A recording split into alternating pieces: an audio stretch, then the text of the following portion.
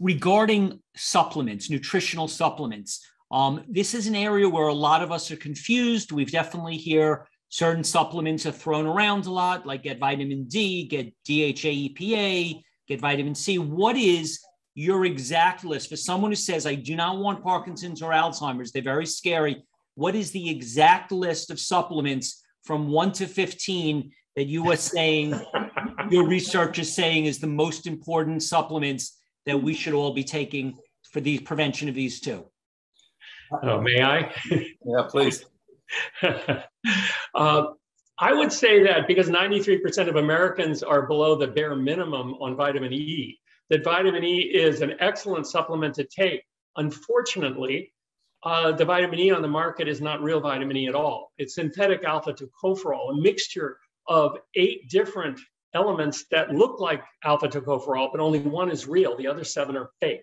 So if you're talking about supplementing vitamin E, what we did in our trial was we had people eat an ounce of walnuts and an ounce for gamma tocopherol and an ounce of sunflower seeds for the alpha tocopherol. This is the real deal. We also found real vitamin E, which is very expensive and hard to find, virtually impossible in a supplement. But I do think vitamin E would be at the top of my list. Also vitamin C, which is also very important. And vitamin C, as you know, recharges vitamin E. Vitamin E will implant in a neuron and protect it, but once it's reduced one free radical, it needs vitamin C to recharge it so it can continue. So those two would be at the top of my list of supplements. Vitamin D is also very essential and low in many diets. And if you do get enough vitamin D, you're likely to get a lot of toxins along with it. So vitamin D would be an excellent D3 and probably 1,000 to 4,000 IUs a day, which is 25 to 100 micrograms in the more modern terminology. So those are a few. Also zinc, manganese, selenium, and copper are needed in supplements every day. Again, with those trace minerals, you don't want too much and you don't want too little, and you want the exact right form. Selenium should be selenomethionine and so on. So you want the right form and the right amounts of those things. We actually we had a lot of people in our trial and we had trial supplements, but people outside the trial couldn't get those. So we produced a brain and body food supplement that has most of the things in the trial, including everything I mentioned. We're actually able to get the real vitamin E at double the cost in there.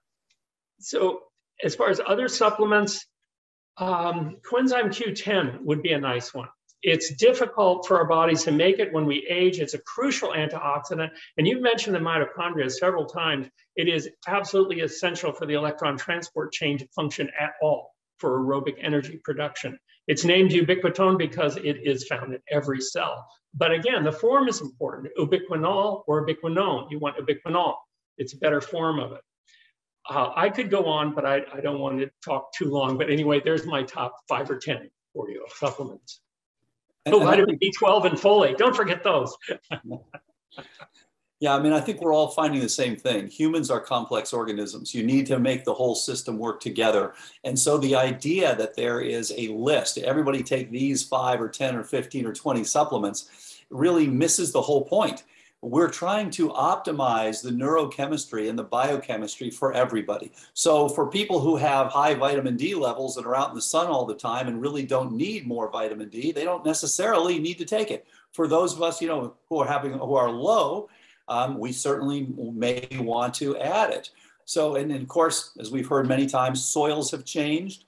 Microbiomes are different. So it's going to be a little bit different for each person. Now, having said that, there are some, and I would agree with many of the ones that Steve mentioned. I happen to like omega-3s. And I think how you get it, you know, if you can get it from fatty fish, that's fine.